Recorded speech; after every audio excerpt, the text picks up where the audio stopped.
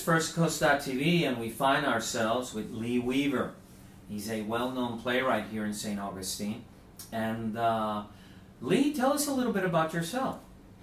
Well, I've lived in St. Augustine full-time since 2001, and during those 14 years I've been writing and performing my own works.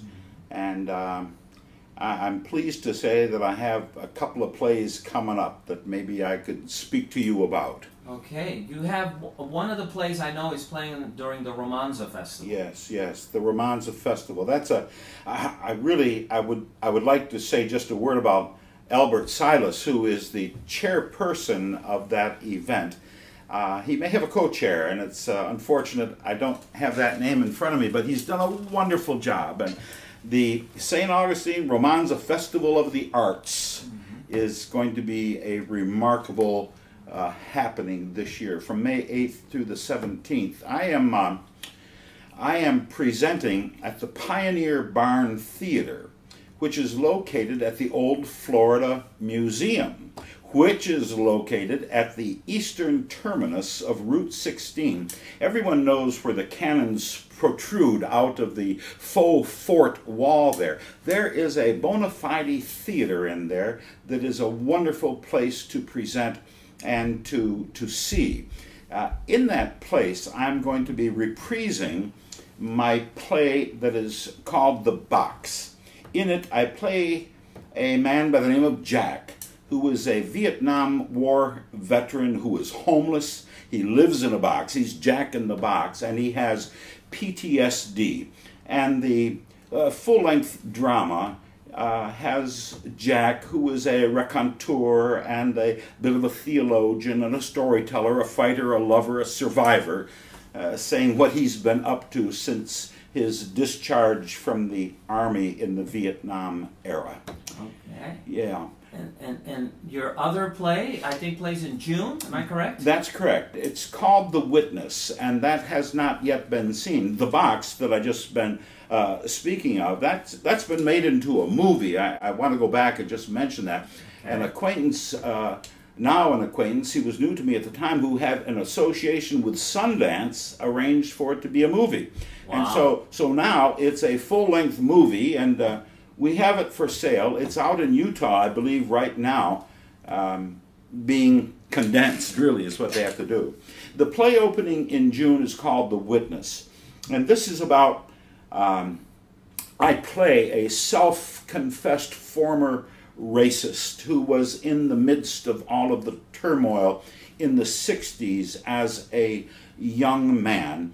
And he tells the stories of all that took place. It's a love story, and it's the work I think right now closest to my heart. We're working on it, and it will be shown initially the first 2 weekends in June.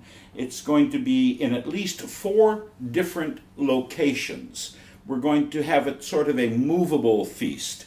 It has very little props. I'll just be in a studio being interviewed, so we can take it, opening first at Temple Bet Yam on Wildwood, and then we're going to be at St. Cyprian's Episcopal Church in Lincolnville. We're going to be doing one production at the Pioneer Barn Theater, and I believe we're going to be at the Corazon too, and at Dose Coffee and Wine. All right. So it's going to be a busy 2 weekends as he tells his part, all of the things that he did as a racist, and how he has found redemption.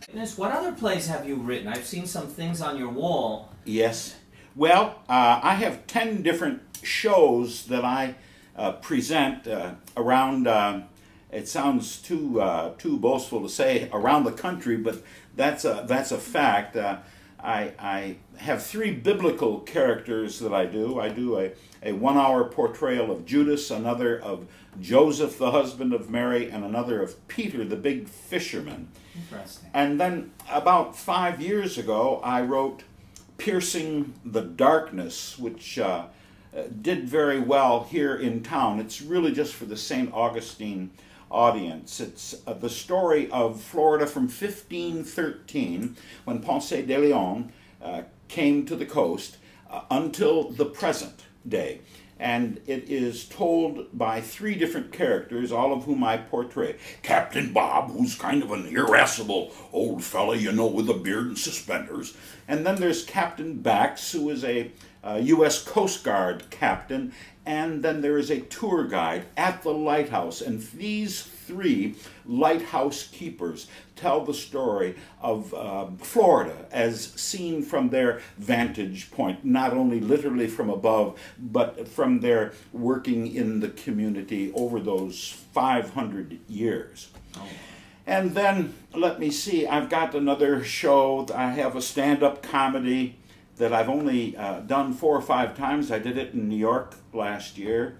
And I don't believe I spoke of The Secret. The Secret, did I mention that? That is a story of religious intolerance in which I portray Jose, who is a Spanish Inquisitional attorney in the 16th century, whose job is to hunt out Jews and Muslims and bad Catholics and report them to the authorities for their just rewards.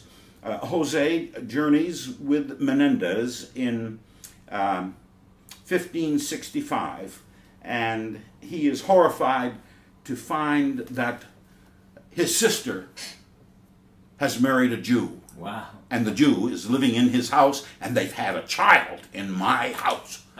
And the first act ends with this horrible revelation, and the second act deals with Jose's redemption and his intense love for his brother-in-law. All right. Well, FirstCoast.tv wants to thank you for this sitting down and telling this. We're going to look forward for the box, and the Romanza, the Witness in June. Yes. And it's great for our community to have, you know, you as one of our creative minds. Well, I think a community without that is lacking, like my father would say, it is lacking adobo, which is what you spice the meat with. Yes, flavor, yes. You know? Well, St. Augustine has such a rich reservoir of talent. The Limelight Theater, where Beth Butler is the executive artistic director, they put on the best shows of any community theater anywhere, certainly any with which I've been associated. And A Classic Theater is another wonderful, wonderful, I don't want to say troupe, but a wonderful, wonderful theater company. And Anne Craft is directing and presenting A Classic Theater's newest play. It's going to be May 11th, 12th, and 13th. It's called Love, Loss, and What I Wore. Yes. And that, I'm sure, will be a laugh a minute. A Classic Theater. Yeah. All right. Yeah. Well, thank you again, my friend. Thank you. Thank you.